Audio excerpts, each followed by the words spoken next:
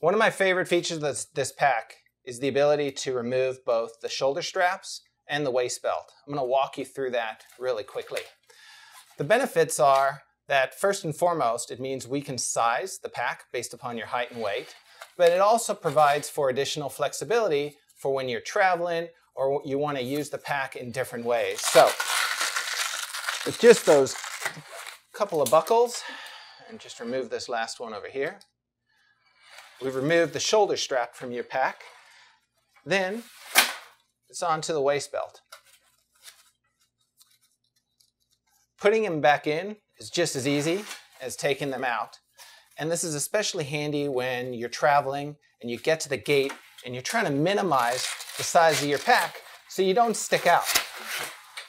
One of the keys for photographers when we're traveling is that we don't want anybody to know what's inside of our bags, and we certainly don't want to have to check them at the gate. And by removing the waist belt and by removing the shoulder strap and then tucking away those little pouches, you're able to slim down the size of this pack pretty significantly.